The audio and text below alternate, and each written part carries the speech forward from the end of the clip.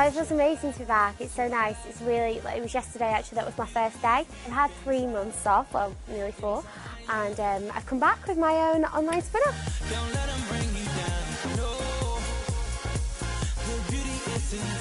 I am really, really looking forward to Just Rosie, and it's so nice that they've given me my show, so it's great. I've loved it. Being a model is like so demanding. I mean, everyone must think it's great, you know, like face all over the magazines, everybody telling you gorgeous, and it is.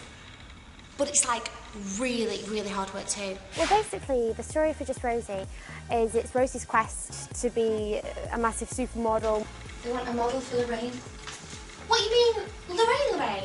The one on the telly? No, the one on the radio.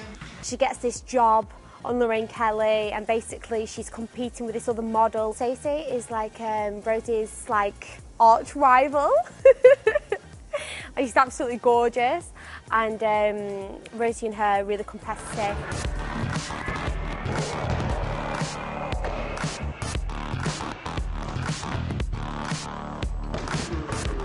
She goes down to London with Jason, and basically Jason is just kind of carrying her bags and, you know, doing as he's told. I can't believe it.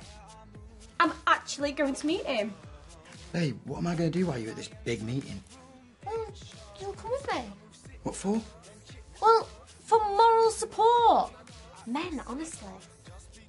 Well, it's not just, you know, the online show. There's going to be her own Facebook page, and Rosie has her like own website that you can see all the videos, all the pictures, everything, called justrosie.co.uk. So you've got to check it out. It's great. It's really, really come alive.